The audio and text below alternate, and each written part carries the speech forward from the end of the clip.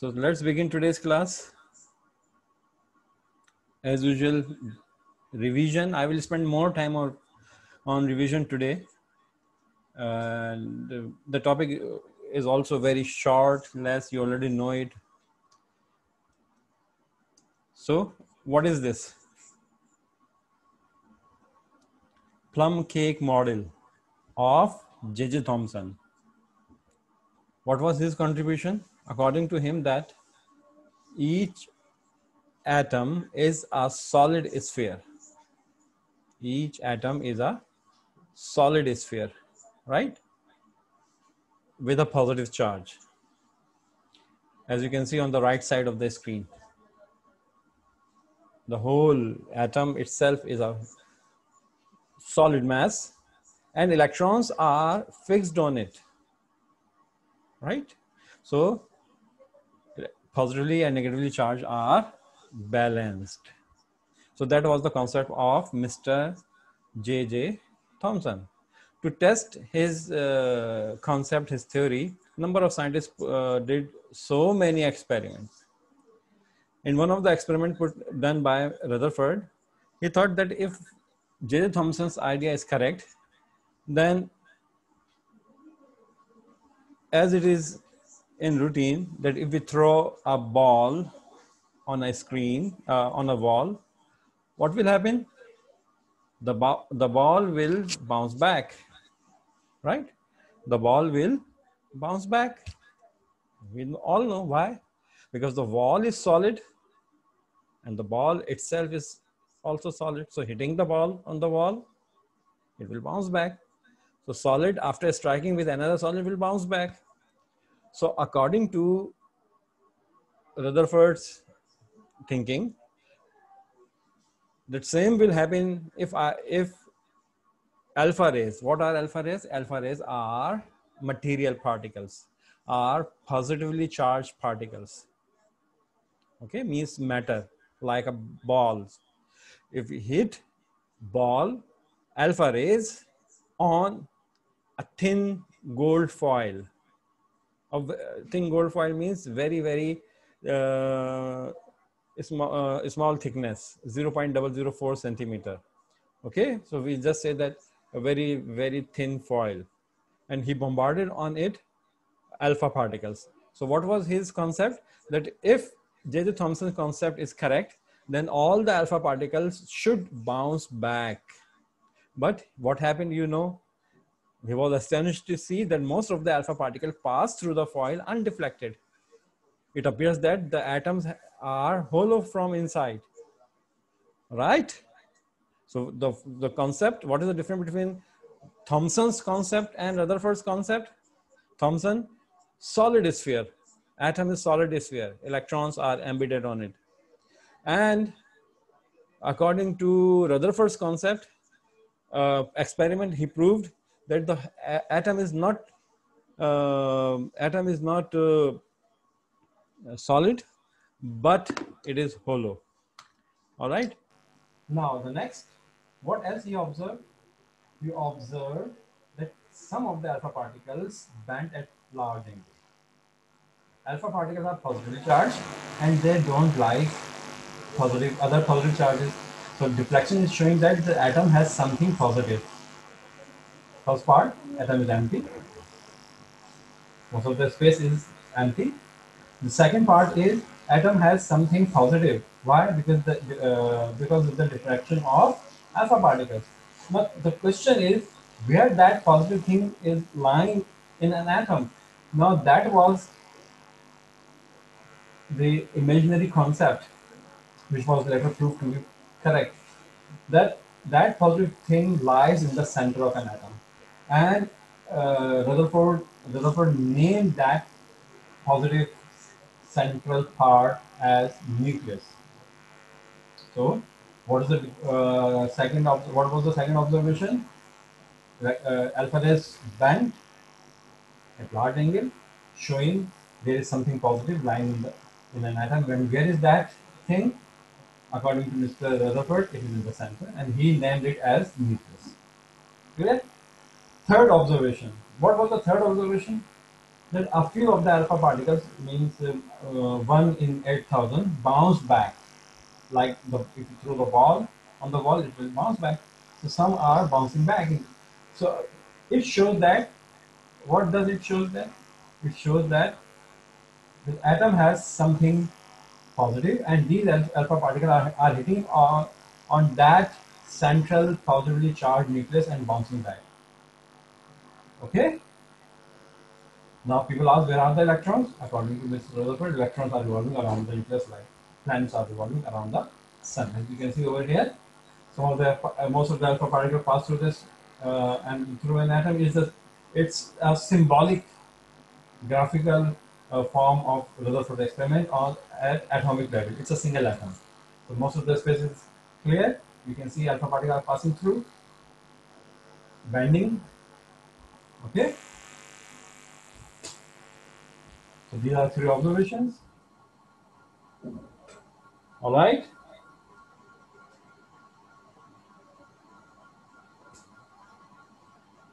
Has positive charge.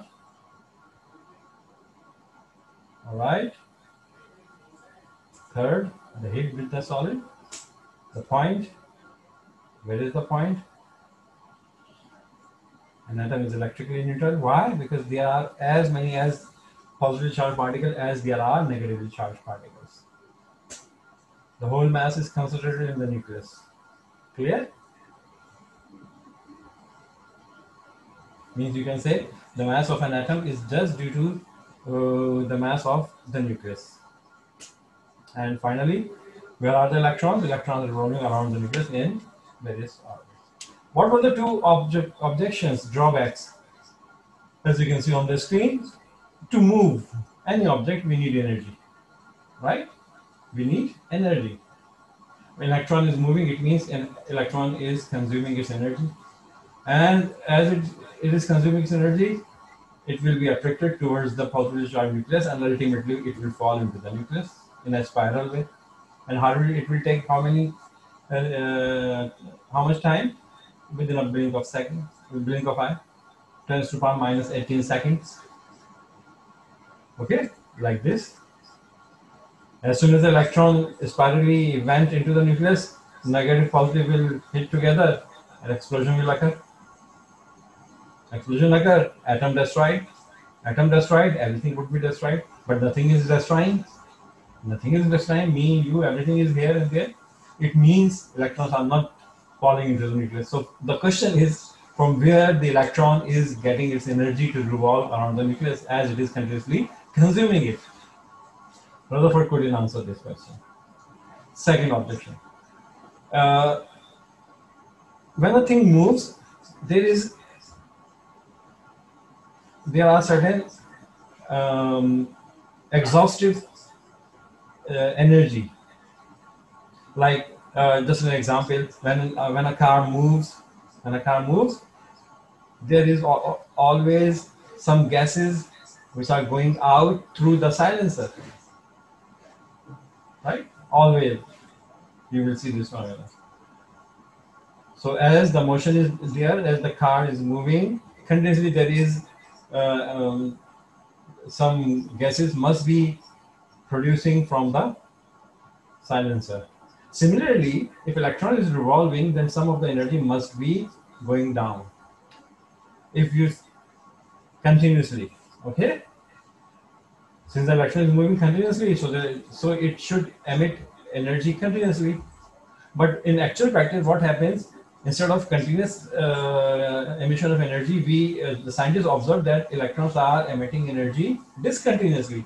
What does it mean? Electrons start motion, then stop, then start, then stop, then start, then stop. No, if it is stop, it will fall into the nucleus. And okay, the picture of energy is called a spectrum. As you can see, what is according to the concept? This is a difficult one. What is according to the concept? The electron is moving continuously, so we should have a continuous spectrum. But in actual practice, we are getting what? This discontinuous spectrum or line spectrum, as you can see on the right side. So these 2 questions were quite difficult, and Rutherford couldn't answer these questions. Then what happened? There came a scientist, Bohr. And amazing thing is this, that Bohr is the student of Rutherford. Bohr is the student of Rutherford. I told you something about Bohr. Just think, what did I tell you earlier? Do you remember? First thing, Rutherford was delivering a theory like this to his students, and he put forward the two objections, the two problems that the people, the scientists asked, from where the electron is getting its energy infinitely. Then Bohr and Rutherford, they both think on this, and Bohr gave a solution in the form of a theory which is known as Bohr's atomic theory. Whatever we see all around us is directly or indirectly related with this Bohr's theory. When you press the button of a remote, or when you call on mobile phone, all related with this theory, Bohr's theory. Okay? So first thing is, according to Mr. Bohr, electrons are allowed to move in their orbits, in certain orbits. These orbits are called, energy levels. Okay? Like planets are revolving around the sun. So who is going to provide petrol to the planets? No one. So why the planets are revolving? From where they are getting their energy? Get the gravitational pull. Similarly, Bohr tells the electron will not lose its energy. Why? Because there exists a force, and what is that force? The force of electricity between protons and between positively charged particles and negatively charged particles. So what is the first thing? As soon as the electron revolve around the nucleus in various energy levels, it will not lose its energy. It will only lose its energy when it leaves its shell. Okay? And then it will give off energy. So what is the point written here? Electrons can move only in certain allowed energy level. First thing. This part, let me give you an example. Stairs. You can only stand at certain point. I step, not mid of the step. You can't stand over there. Similarly, electrons are allowed to move in certain levels.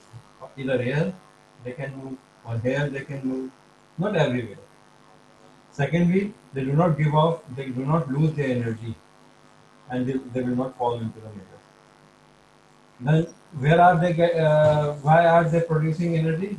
The thing has become, I know the thing has become difficult to understand right now. Okay. Suppose, let me just give you an example for the part number 2. Energy levels. Electrons are revolving in the first level. Suppose its energy is 50. An electron can revolve in the second level. Its energy is 70. Now let's consider an electron is there in the second shell. 70. Now it is jumping into the first shell where the energy is 50. There is some extra surplus energy. How much? 70 minus 50. So 70 is the value of E2 you look at on the screen, and minus 50, 70 minus 50, 20. This 20 is the energy which is released in the form of light. This is written over here, h nu. So try to understand this second part.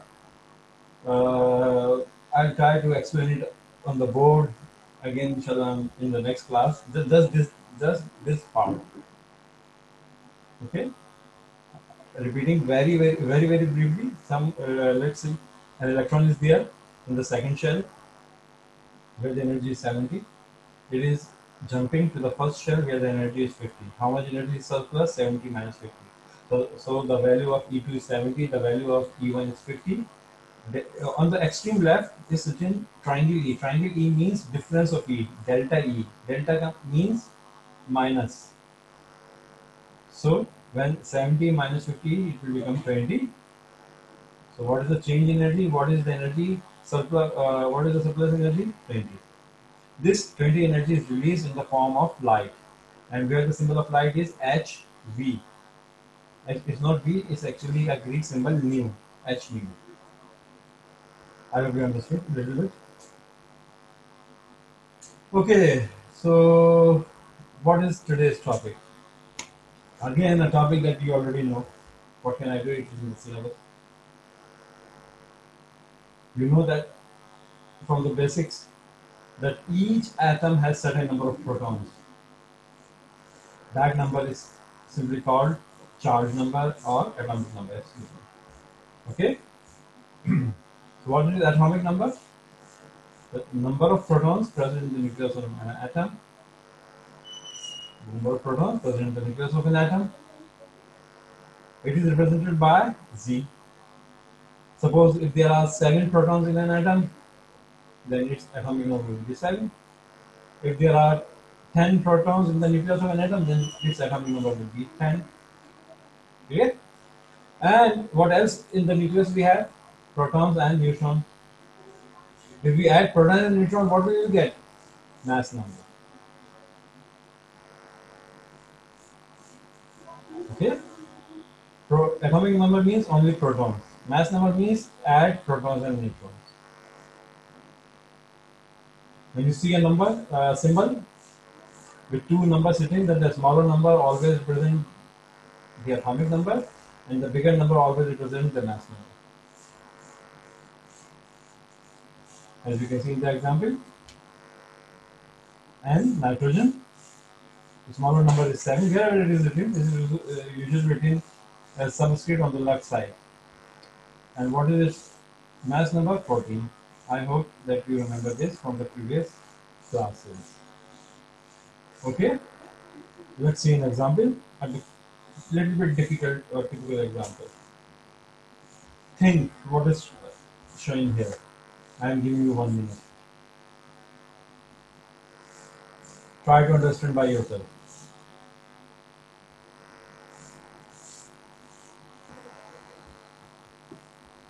All right, so red color protons. How many protons? 9. So its atomic number is 9.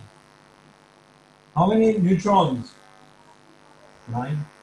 So 9 plus 9, 18. So its mass number is 18. Simple. So on the right side, where the mixture of red and blue balls, you can see, what can you see over here? Protons and neutrons. Only protons will be found, 9. So its mass number would be, its atomic number would be 9. What about its mass number? 9 plus 9, 18. Clear?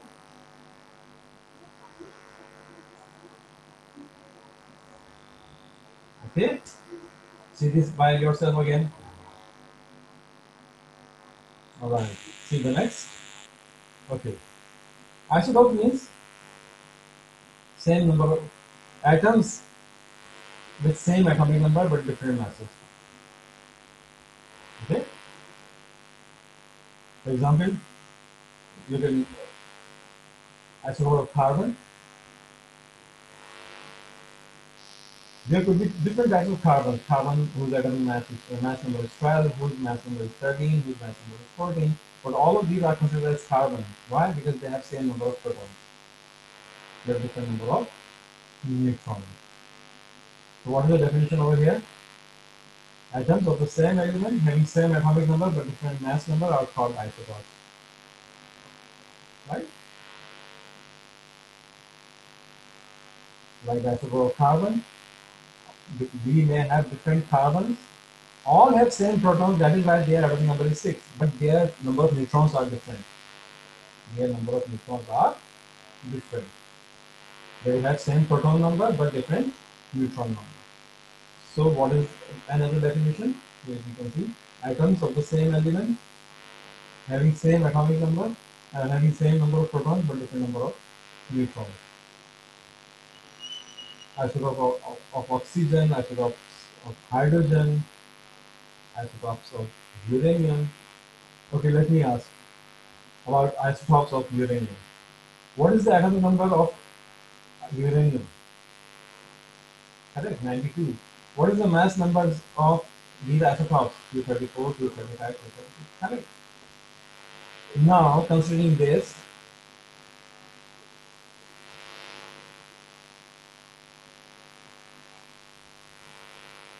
let me ask you a question.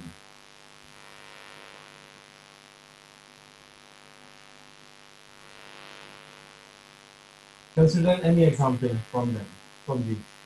Let's see carbon's example. Carbon 12, carbon 13, carbon 14. First question. For carbon, what is the atomic number of carbon over here? Correct. The smaller one, 6. What are the mass numbers of each isotope? Right. One is 12, the other is 13, is 14. Equation done. Atomic number is 6 for each case, and the mass numbers are 12, 13, and 14 respectively. Next question. How many protons in the first isotope of carbon? Obviously 6, because its atomic number is 6. 6 proton and atomic number both are same. So it has 6 protons. Okay. And let me ask you another question. Atom is neutral. As many as positive particles as there are negatively charged particles. So if I ask, in carbon 6, 13, number of protons, you said 6. If I ask, how many electrons? You will say what? You will say 6 again. Why? Because proton and electron are equal in number. So 6 protons and 6 electrons in all of the neutral cases. And how many neutrons? How many neutrons? Just subtract the smaller number from the bigger one. Very simple. Subtract the smaller number from the bigger one. So 13 minus 6 will become 7. Okay? See another example. Oxygen 818. Atomic number 8. Mass number 18. Protons 8. Electrons 8. Neutrons, subtract the 2. 18 minus 8, 10.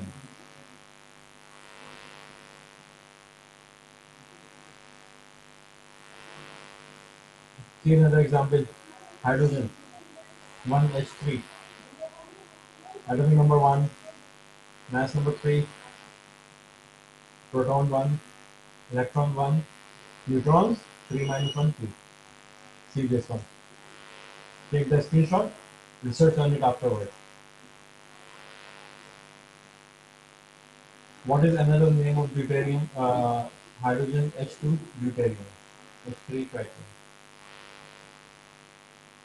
Z means atomic number, N is mass number. So if you see in the first column, 1H1, the smaller number is 1, mass number is 1 also. Protons and Z value are same, 1, electron 1, and neutrons, subtract the 2, 1 minus 1 is equal to 0. What is the homework? Check Google Classroom. This time, this is the real assignment. This is the real assignment. We need enough brainstorming to do that one. Okay, that's all for today. Next is electronic conjugation and the end exercise 3. If you have any question, ask in the group. Assignment is little bit difficult, not difficult, typical. You will have to spend time on it. It is just relating with the last 5 minutes of today's class. Thank you so much.